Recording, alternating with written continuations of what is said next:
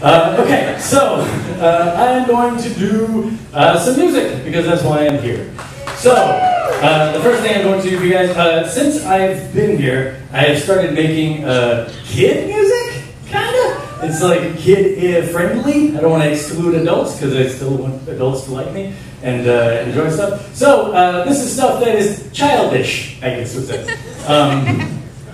And this first song is a song that I'm a curious person, and I wanted to make a song that gets very curious about things, like in this case, what goes into the things that go in to your foods, specifically breakfast. This song is called What Makes the Breakfast. Here we go.